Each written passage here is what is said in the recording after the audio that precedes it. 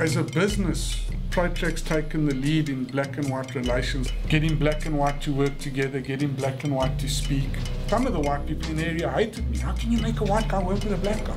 I grew up in a system that you were basically taught black people were bad.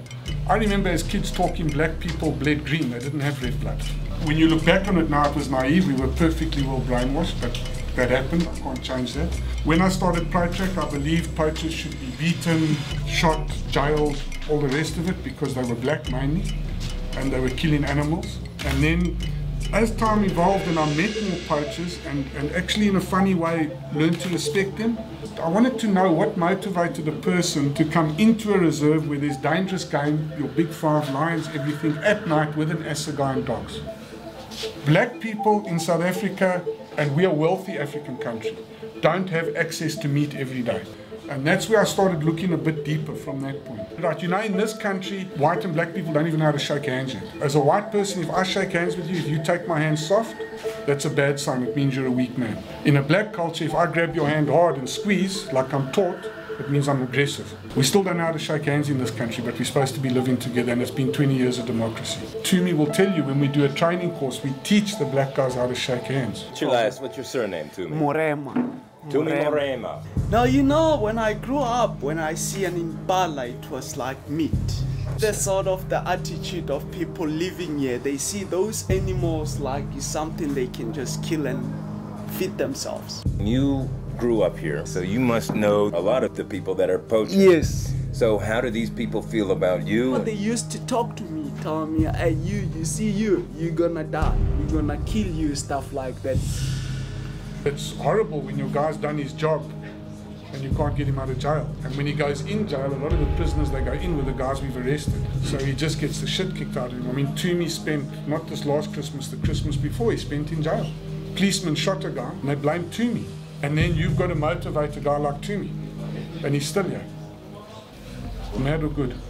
And how do you feel about catching those guys that are doing what they essentially grew up doing? I'm not happy to catch that guy that he can go suffer in jail, but I'm happy that now he will understand and know that it's not good what he's doing. They don't have knowledge, they don't know about these animals. What is your weapon here? That's an Uzi. I've got that one because I'm driving and it's comfortable.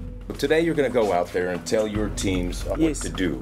Yes. Now, what sort of dangers do you expect them to encounter? Obviously, they must be careful of these animals which they protect.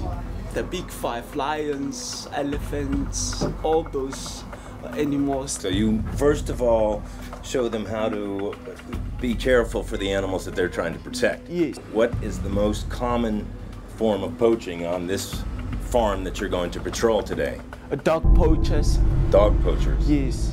Dog poachers are difficult to catch. Sometimes they just come, put snares in a line, go around, look for animal, chase them with dogs into the snares. We work for landowners that are concerned. A landowner that's doing something dodgy or Mickey Mouse or under the table, he's not going to employ me. So I'm working for people that are serious. A lot of what us as European people do and call ourselves conservationists, we're just as wrong as what we refer to as a poacher. A 400-hectare farm, you fence all those animals in that little cage, what happens? Same impala breeding with the same impala. But we go there and drive our Land Rovers and say, look how wonderful we are. And the poacher comes in and he takes 1 warthog a month. We come down and decide, oh, we better shoot 15 impala this month. There's a lot that doesn't make sense where we could say to the poacher, come and hunt 15 impala this month. I mean, hunting has got a role to play in conservation. When the big boss put an impala here, it was here to be eaten. He's put it here and said, eat it. It's part of the food chain. And as intelligent European people, we just keep trying to enforce the same rules. It's not working. And it's the same with poaching. We're never going to stop it, but we're always trying to look for new ideas to stop it. And getting involved with communities, sitting down, understanding, you black, I'm white, but we've got a common goal here. We both love wildlife. Personally, what is your biggest fear out in the bush? Actually, I'm scared of the rhino poachers.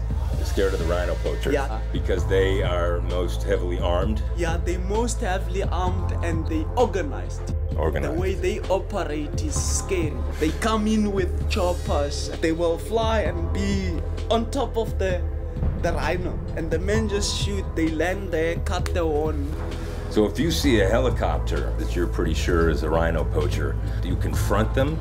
Yes, we definitely going to. Definitely.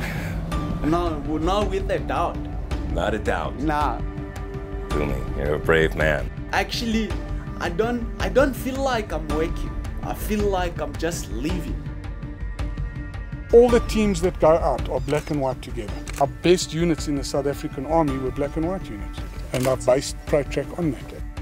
Put black and white together, you won't beat it.